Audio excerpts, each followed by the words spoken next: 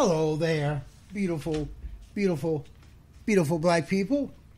I hope that all is well in your world and this beautiful day become a very successful day, a very good day for you and all of your wonderful, wonderful black loved ones. Beautiful, intelligent black people. Know this. A human being is a part of the whole, W-H-O-L-E. All of us, especially the descendants of those 100% human beings that originated on the continent of Africa. We are all part of a whole. And that whole is called the universe. A part limited in time. A part limited in time. That is factual. That is true. We are a part limited in time and space. We are limited in time and space. Do you know that time and space will equate to the same thing? They're just in different forms. They're just in a different format. Time and space are in different formats. It takes 3 hours to drive from, for example, Cleveland, Ohio to Columbus, Ohio. That's time and space. Time and space. It takes 3 hours to drive 230 miles from Cleveland, Ohio to Columbus, Ohio. It's all about time and space. We experience, each one of us will experience themselves, our thoughts, and our feelings as something separated from the rest. My thoughts, my feelings are separated from your thoughts and your feelings. It is a type of optical illusion of our consciousness. If you really think about it, it is a type of optical illusion of our consciousness, of your consciousness, of my consciousness. And this delusion, I will call it a delusion. This delusion is a kind of prison for us because it is restricting us to our own personal desires and to affection for a few people that are nearest to us. It is a type of prison. We are a part of that whole, W-H-O-L-E, called the universe. We have a task here, and our task must be free must be, our task must be to free ourselves from this prison by widening our circle of compassion to embrace all living creatures and the whole of nature in its beauty. That's how we get out of this prison. Do you know that white folks, especially racist white folks, the ones that will say there is not a racist bone in my body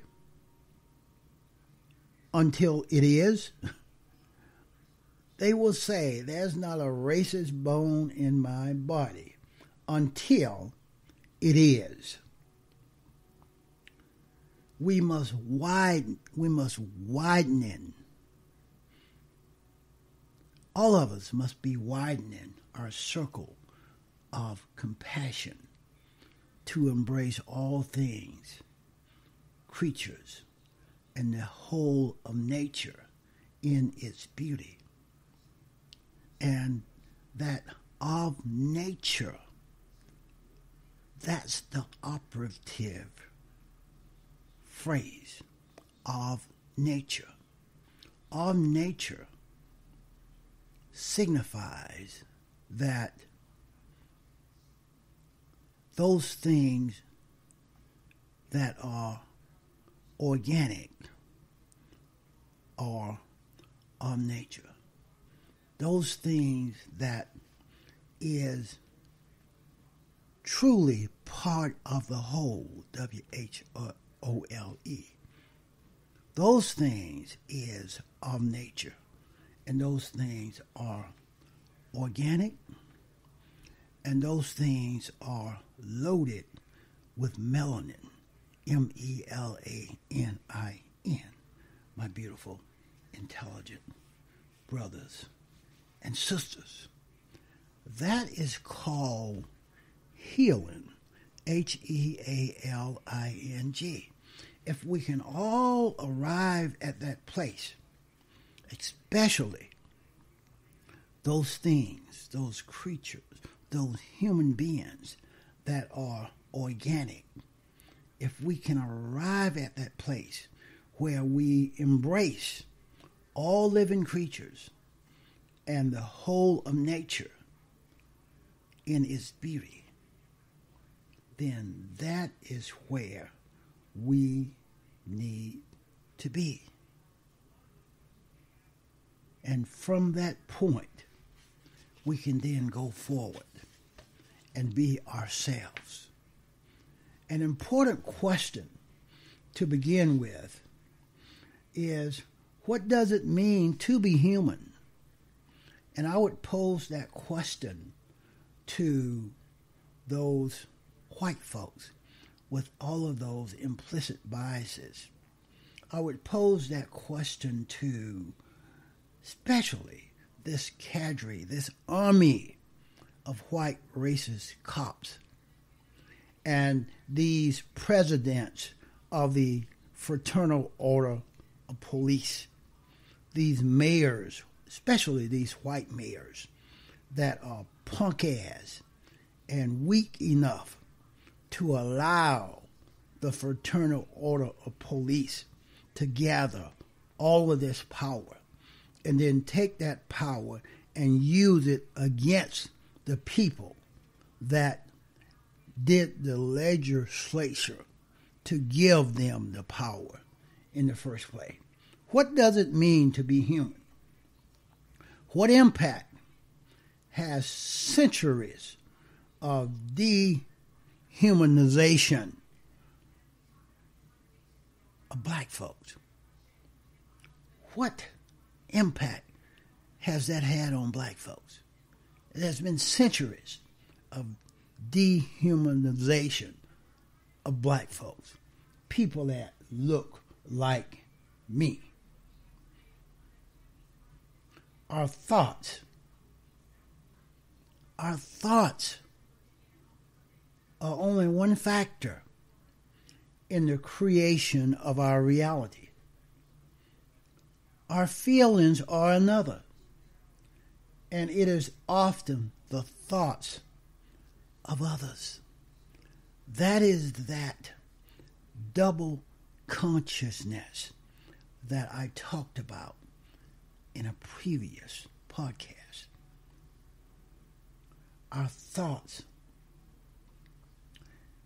and our feelings are often the thoughts and feelings of others that unduly contribute to our self-concept. And if you're black, and if you do not have a self-concept that is very positive, if you do not have a self-concept that equates you as an equal, a self-concept that you're proud of, a self-concept that's loaded with self-confidence. If you do not have that, then you are still delusional. You are still delusional. You are still suffering from a psychosis called double consciousness, my beautiful, intelligent black brothers and sisters. This myriad of influence, there's a myriad of influences, whether meaningless or brilliant or of brilliant composition, resounds within each one of us black folks. Like jingles, we hear it like we are hearing a jingle repeatedly that we cannot get out of our heads. We are consistently allowing other folks to define us, to define who we are, where we go, what we do, what kind of profession that we choose. It is these voices that too many black folks are hearing that tells too many black folks who they are. Please, my intelligent, beautiful black brothers and sisters, please find yourself within yourself. Stop looking for yourself outside of yourself. You will never find it there. What you are, what you really are, what I'm, what I am, what you are, it's inside of us. It's not outside of us, my beautiful, intelligent black brothers and sisters. So the question is, how do we restore the health of black folks when many of the answers to the healing of black folks lie in what black folks do not know, instead of what we do know? And I will say that again. How do we restore healing of black folks, people that look like me, when many of the answers to that healing lies in what we do not know instead of what we do know? How do we unlearn much of what we have held sacred. It was all a lie what the white boys have taught us. It was all a lie. To venture here into this space, into this time and space, mean to face the most formidable of foes, F-O-E-S, in the most desolate of places. It means to wander, W-A-N-D-E-R, perhaps alone in that remote wilderness called the unknown. That's where we have to travel, my beautiful, intelligent black brothers and sisters, in order to heal ourselves. And when we heal ourselves, we will have found ourselves. We will now know ourselves. And knowing ourselves will reveal what our real passions are. And our passions will uncover our purpose. And our purpose will put us on a path to find our destiny. This healing that I'm speaking of comes from a terrain that is unlike any that we have ever seen.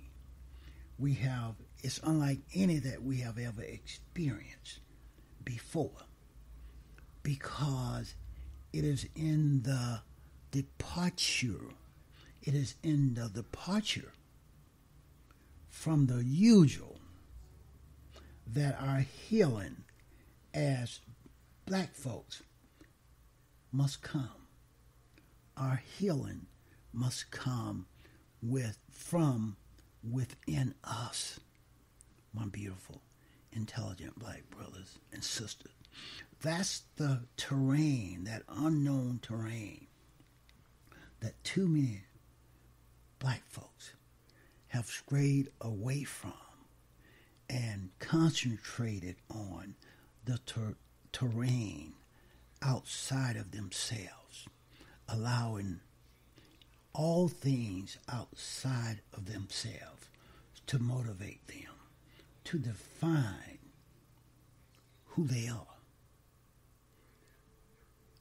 And once we are there and understand where the healing must come from, we must question. We must question what we are and how we have been.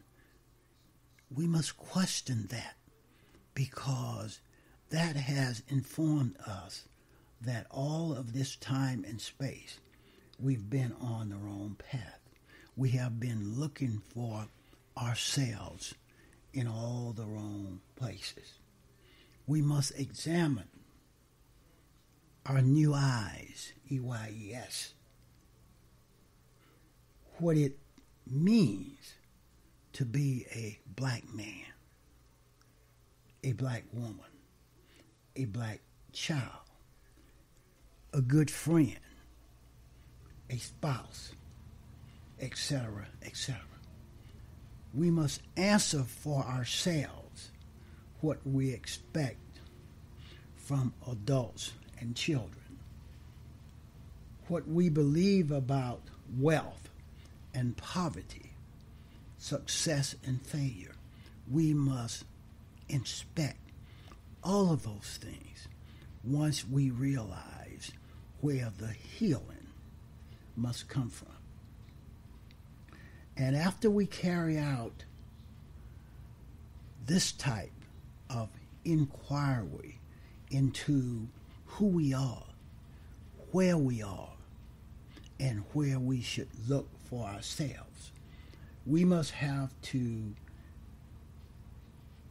We then must assess. We must assess the value and usefulness of these ideals. We must use that looking within concept to form that looking within precept. We must use that looking within ourselves precept to form our concepts as we go forward. And from that point on, we will always be continuously growing and developing as human beings. And throughout our lives, we will achieve various tasks that are associated with each developmental stage. That's how we should be in this space, in this time, my beautiful, intelligent black brothers and sisters. And I would say, as an ending, stop looking for yourself outside of yourself. All of you, all of the things that you need, that I need, is inside of us.